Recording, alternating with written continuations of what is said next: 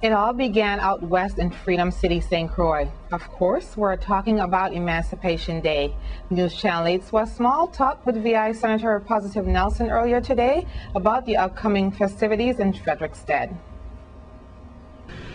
All right, it's all about Emancipation Day. I'm here in Butto Park, and today we start off with Senator Terrence Positive Nelson, who is going to be talking about his 5 o'clock walk and Emancipation Day, what it means here in Freedom City. Thank you very much, Senator. Hey, thank you very much, Wes. I'm here to let the public know that we'll be having our 7th annual Fort to Fort Emancipation Day walk. It's a Fort to Fort Walk to Freedom. That's what it's called. This is our 7th year having this, and this is to commemorate the task which our ancestors undertook back in 1848 on July 3rd, when they walked from all places in the islands, particularly from east to west, to down Central Line Road or Queen Mary Highway, to gather right here in Freedom City, Frederiksted, to demand from then Governor General Peter Van Scholten that they want to be freed from this form of chattel slavery.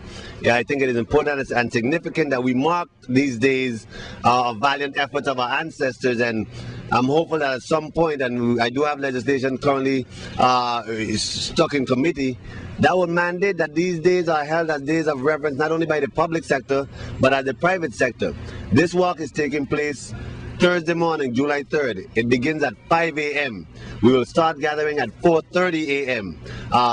It's a slow, inspirational walk. It's not a power walk, so for those people that might be a little older, you don't have to be afraid of saying that you won't be able to keep up. We also have buses available if you get tired and need to ride for a moment, and we have some fruits, drinks, and snacks on the way.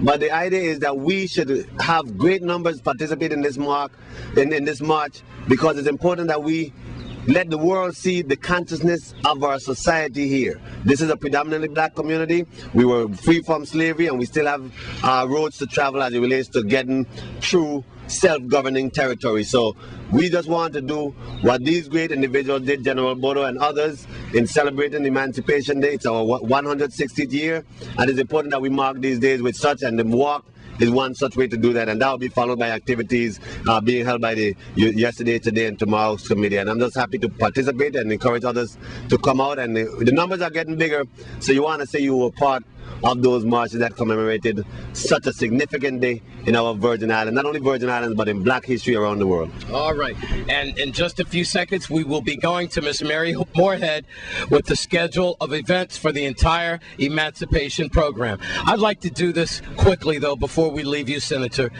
We have a lot of black-on-black crime. Young black people being put in the grave almost every other day.